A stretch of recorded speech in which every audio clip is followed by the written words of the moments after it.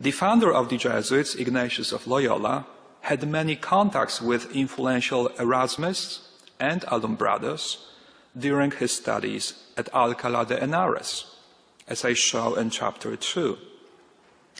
Indeed, his positive approach to conversos and Jews predates the foundation of the Society of Jesus in 1540, despite the assertion of many experts to the contrary. His openness towards conversos may have been motivated by the financial support that he had sought from the network in Spain and in the Spanish Netherlands before founding the society, and that he would continue to seek as the Superior General of the Jesuits. In spite of this down-to-earth concern, Loyola undoubtedly was, as Henry Kamen powerfully put it, a deep and sincere spiritual Semite. The foundation of the Jesuits coincided, for better or worse, with the rise of the Spanish anti-converso hysteria that reached its peak in 1547, when the most authoritative expression of the purity of blood legislation, El Estatuto de Limpieza, was issued by the Inquisitor General of Spain and Archbishop of Toledo, Silitheo.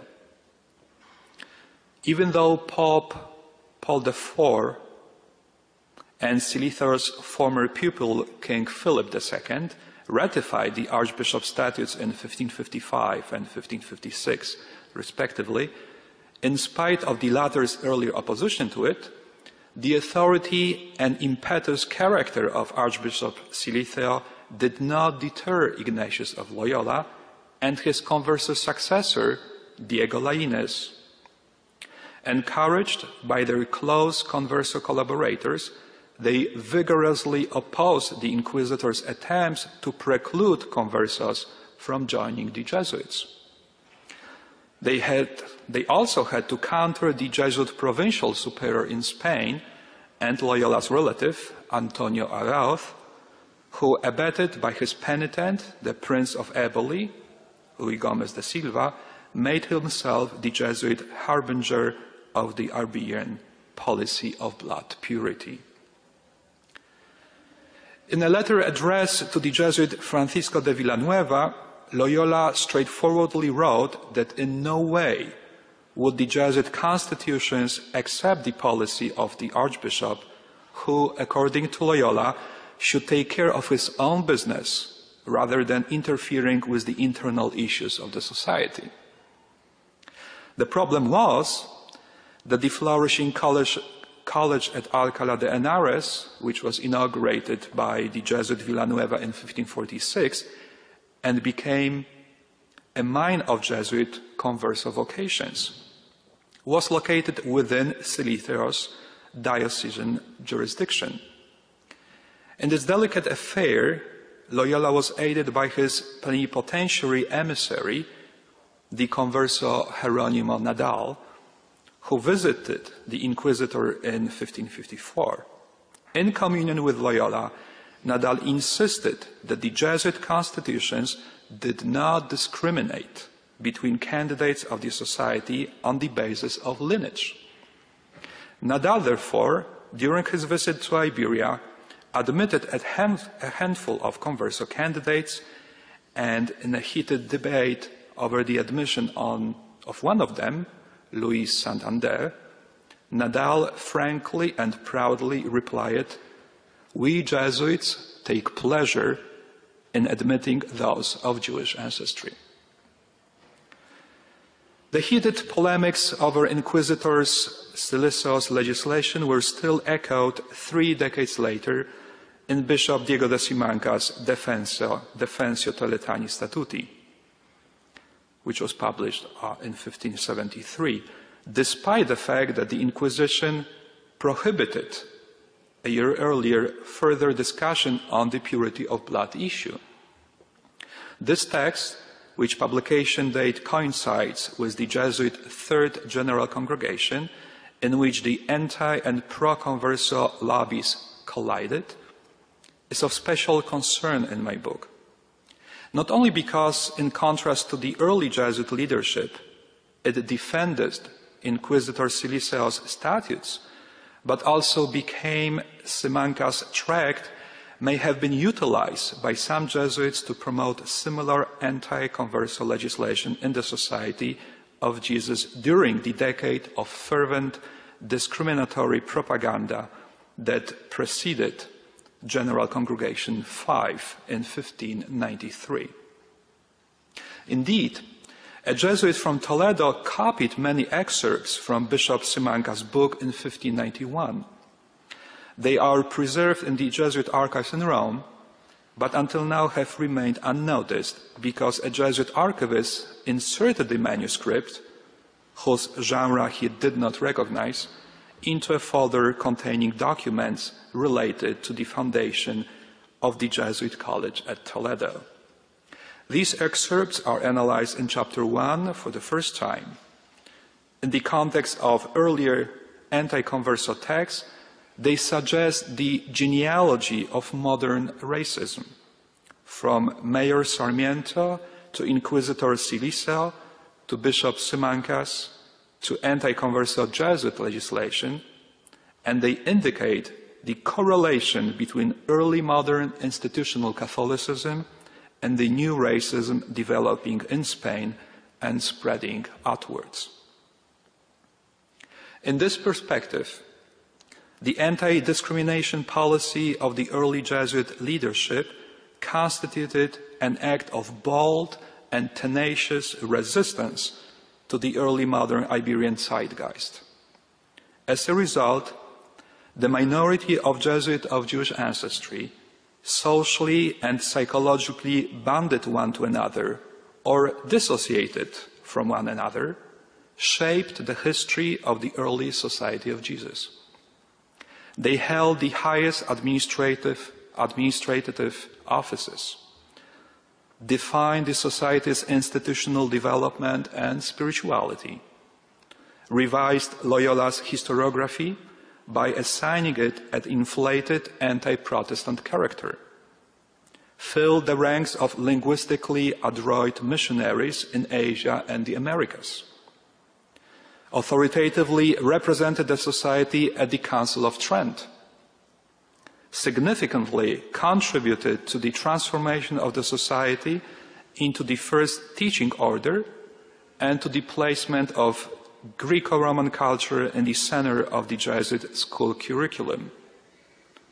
Influenced by the Dominicans from the School of Salamanca, boldly offered a new epistemological frame to casuistry as a transition from medieval tutorism to modern probabilism, developed a new discipline of moral theology, and staffed the papal penitentiary office at St. Peter's Basilica in Rome. Some came from families who generously supported the work of the Society and the foundation of a number of Jesuit colleges. Others enthusiastically engaged in many other extraordinary literary, diplomatic, and scientific endeavors. Especially popular among them were different missions dealing with heretics and schismatics.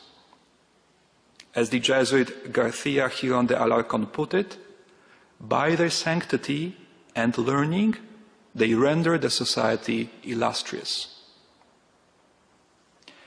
On a much larger scale than the historian Marcel Bataillon has intuitively suggested, these contributions of Jesuits of Jewish ancestry helped to shape early modern Catholicism by complementing the work of their distinguished Iberian converso fellows in the 16th century, such as Joan Luis Vives, Saint Juan de Avila, Luis de Granada, Santa Teresa of Avila, Benito Arias Montano, Luis de Leon, San Juan de la Cruz, and many others.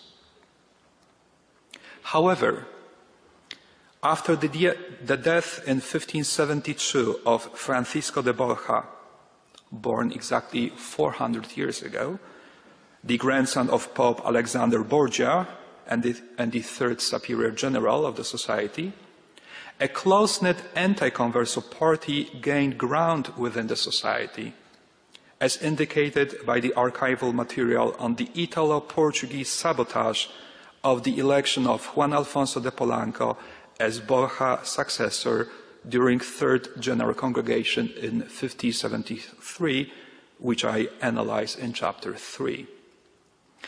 Upon election as Vicar General, the Converso Polanco was the most prominent figure in the Society of Jesus. He had been a senior administrator in the General Curia in Rome since his appointment by Loyola in 1547 as Society Secretary.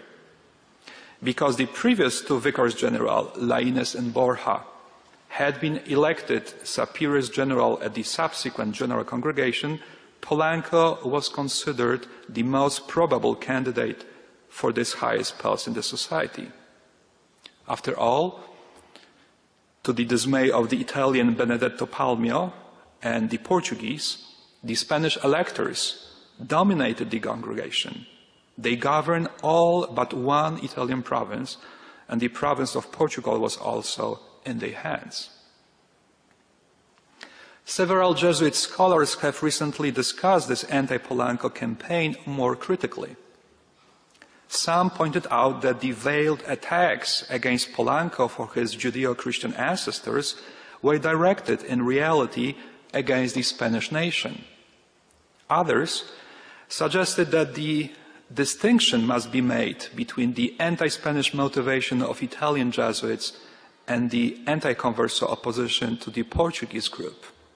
However, the archival material that I examine in my book reveals that the real intention of both Italian and the Portuguese was to impede the election of Polanco or any other Converso candidate. Spanish was a euphemism for Jew/Converso, and the anti-Spanish campaign during the Third General Congregation was thus merely a camouflage for the Italo-Portuguese anti-Converso conspiracy. In spite of the death of the anti-Converso royal minister, Rui Gomes de Silva, and his Jesuit protege and confessor, Arauz, in 1573, the anti-Converso lobby found support in the newly elected Superior General Everard Mercurian, who from the very first years of his office cleansed the house. He removed from Rome, and possibly from Italy or even Europe, almost all Spanish Jesuits, especially those who were accused of being part of the Converso lobby. Ironically, Mercurian's segregation policy created new opportunities for some Converso or pro-Converso Jesuits who had occupied high-ranking positions in the Jesuit administration to reinvent themselves as prolific writers.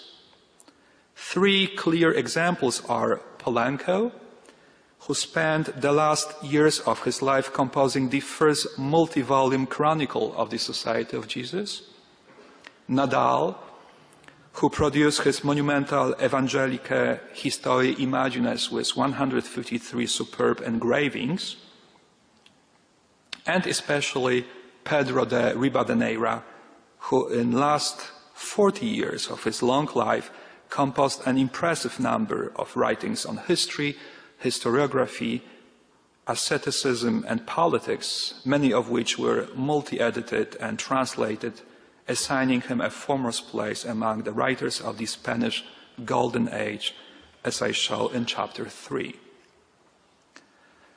Arguably, the discriminatory policy of Mercurian, one that was subsequently endorsed also by the fourth Superior General, Claudio Acquaviva, and the defeat of the Converso lobby during the General Congregation triggered the anti-Roman movement by Spanish Jesuits known as the Memorialistas. Contrary to what the closet Converso Ribadeneyra argued, in an attempt to minimize the participation of his fellow Converso Jesuits in this movement, some members were indeed of Converso background.